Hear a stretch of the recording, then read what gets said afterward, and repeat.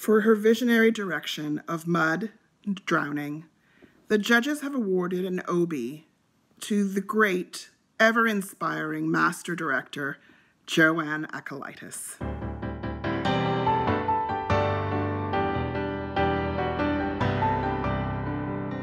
Thank you for this, Obie. Thank you, Mabou Mines. Thank you, all the producers.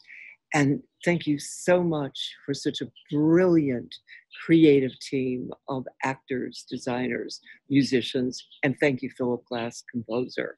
Most of all, thanks to Irene for her wonderful, belligerent voice in theater, which we breathed, spoke, sang, and danced.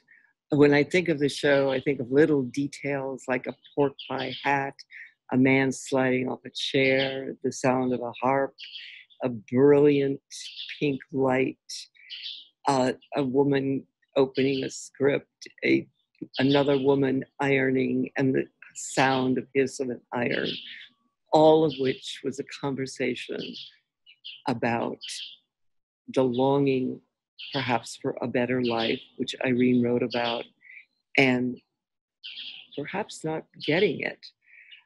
I'd also like to thank all those who teach theater, study theater, my fellow theater makers, directors, designers, actors, playwrights, those who write about theater, think about theater, and go to theater.